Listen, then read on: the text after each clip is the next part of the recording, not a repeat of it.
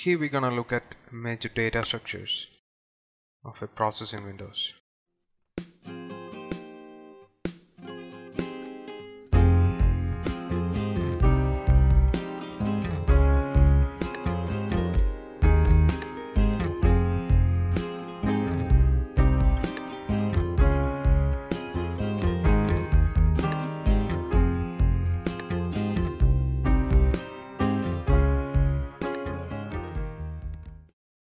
As a matter of fact, everything you see in an operating system is a data structure. For example, the window in which you see this particular presentation, the process which hosts it, and the thread that runs it, all are pieces of memory in well-defined kernel data structures. So here we're gonna look at some of the data structures of a process in Windows, as I mentioned. Again, what is a process? A set of page table entries arranged more or less like a B tree with a root as CR3. So these page table entries are one of the most important component of a process, and the page table entries resides in the physical memory. We won't be looking at that in this particular presentation. There are other presentations.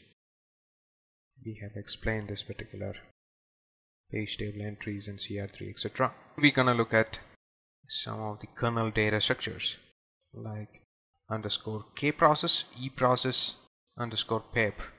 These are the variables in kernel related to a process which is used for bookkeeping by the kernel. Basically, the K process is a field inside E process, and it is the first element in the E process structure, which also means that if you get a pointer to E process, it will be a pointer to K process as well. Although it has a hazard relation, we will be treating these structures as different entities due to logical reasons. But we have to understand that in kernel there is only one structure, which is E process, which has K process inside, while in user mode we have the PEP. So this is the entire process virtual address space, the 4GB address space of a process, say notepad.exe, and that notepad will have a PEP in the user mode, which is the lower 2GB. So this is the lower 2GB. The upper 2GB, which is a kernel, will have two data structures. One is E process and K process. E process and K process are more or less the same concept, except that K process is a little bit more machine dependent. For example, CR3. CR3 is a feature of x86 or Intel architecture. So the instance of CR3 you will see in K process and not in E process directly. On the other hand, PEP is a Windows specific artifact. So you will see a direct pointer from E process to PEP. Process has the base address of the page table entry or the root of the tree, which is the CR3 instance, and that is pointing to the RAM. So that is going to be a physical address which is pointing to the RAM. So the page table entries are inside the RAM. So this is the page table entries. Virtually everything related to a process can be reached from its E process structure. So E process structure is kind of root of everything, the one we have seen in the previous slide. And how to reach to this E process structure? So we have a linked list which links all the E process structures of all the processes running on an operating system, and the head of the list is PS active process head. So it is a kernel global which is a head of the list of E process structures. So one of the things we have to understand here is almost all the process related Windows APIs, kernel or user mode, one way or the other, create, access, modify or delete these data structures directly or indirectly. For example, create process. As we're going to see in the end of this presentation, create process is nothing but creating this data structures we have discussed. So we're going to see a demo. So this is a kernel debugger which is attached to a virtual machine which is Windows 8.1. The first command I'm going to execute is ntbang ps active process head. So the value inside this address is also a list entry. So there are presentations which explains the behavior of list entry structure from me. Feel free to review that. Now next we need to get the offset of this particular list entry inside the eProcess structure. For that the command is dt ntbang eProcess. So this is how the eProcess looks. So it's a very big structure. So as you can see, the K process, there's a field of K process, and this is the list we are looking at. So I will show you the peb as well.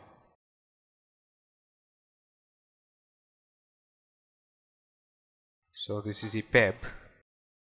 Lot of other information is there in this particular structure, mostly undocumented. So this is the single most important bookkeeping data structure as far as a process is concerned in Windows. ntbang underscore eProcess, very important. So to proceed further with the dumping of processes, I'm going to get the offset of this. Basically I have to reach here of this instance, so I have to subtract that offset. I have shown this activity in a previous presentation related to DT in WinDebug. So this is the process. Now to walk this list, the command is dt. So this is the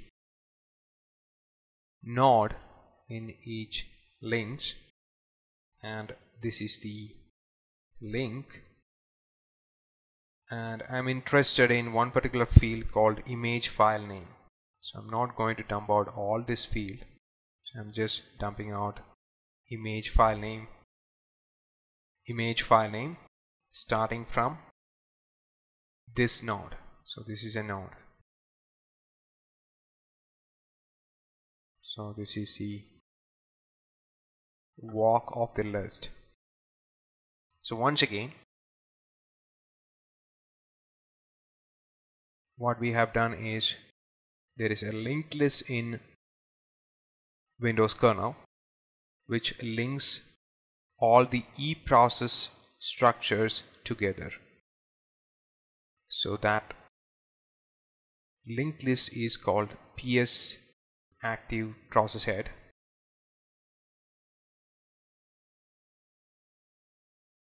Using that global variable, we walked that doubly linked list. So that is what we have done. We dumped out all the processes running in the system. Underscore K process.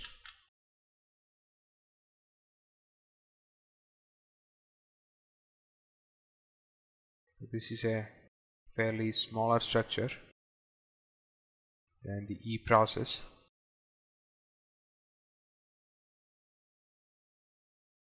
So directory base, this is a CR3 instance of that particular process, probably the most important entity or the field out of all the data structures. So this is the PEB. So PEB is the user mode data structure of a process.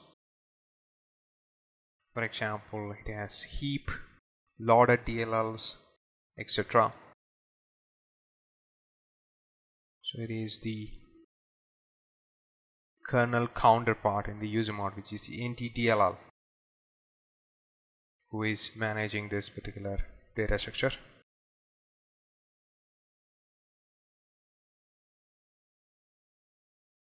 So things like loader log, etc., heap, thread local storage, all the user mode things, you can find it from here. It is also a fairly big data structure. So all this has an extension command. For example, bang pep in case of pep, bang process in case of eProcess, which will dumb down the data structures in a user-friendly way.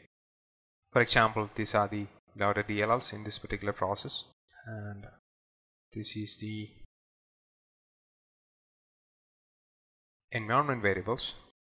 We have seen K process, E process, PEB, etc. So this is what create process does in short. So it create the address space, which is the page table entry and CR3, etc. Then the data structures we discussed, E process, K process, PEB, etc. it will set up, then map the binary to the address space, the code to the address space, that is the mapping binary. For example, if it is notepad, it will map notepad.exe. Then it will create the primary thread. So as I mentioned in previous presentation, process is just a space. You need thread to execute things. So every process has at least one thread.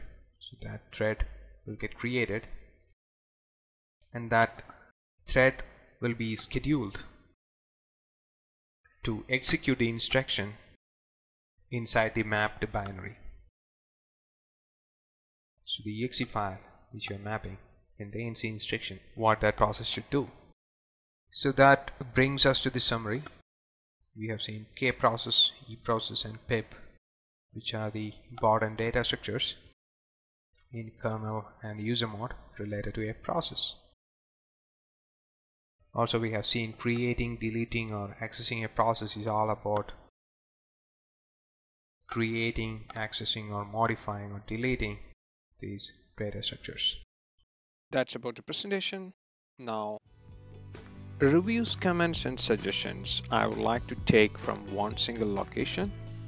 So if you don't mind, I would like to follow this particular pattern for the reviews and comments.